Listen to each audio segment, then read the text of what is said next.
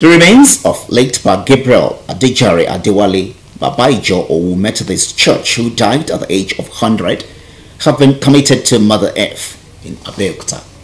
Adewale reports that mortals would chart to live a righteous life to gain eternity at the end of their sojourn on earth. It was a testimony of impactful and exemplary life of the late Babajo Methodist Church Nigeria, Gabriel Adejare Adewale, as the children, family members and dignitaries, including the Balogun of Owu Kingdom, Chief Olusegun Obasanjo, converged on the Freeman Methodist Church Cathedral, Ogbe, Abeokuta, to celebrate the life and times of the deceased.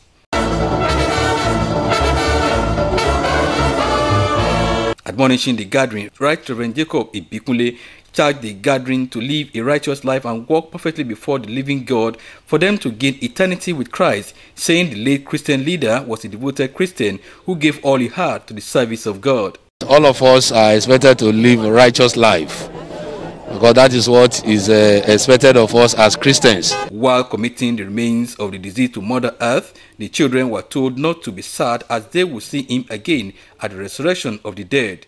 The children, after performing the dust-to-dust rite, says the legacies impacted on them by their late father will continue to linger on in their minds. He was a man of courage, a custodian of the history of the Owu people of Abeokuta. He is remembered for the legacies of teaching his children and sending them to school. He was a disciplinarian. If you are a lazy somebody, you cannot live with him. My father is a good man, a kind-hearted man, and he loved everybody. He does not always differentiate between the children of his brother or sister.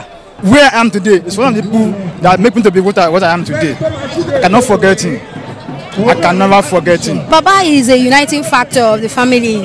He's an humble man, even though he's great, but he comes low to mingle with everybody.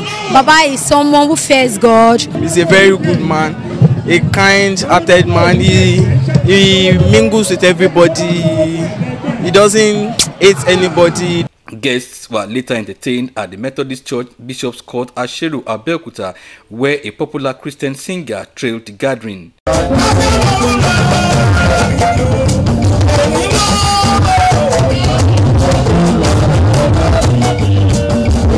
Late Gabriel Adejare Adewale, who died at the age of 100, was survived by children, including the Archbishop of Rie Methodist Diocese, Dr. Adewale, grand and great-grandchildren.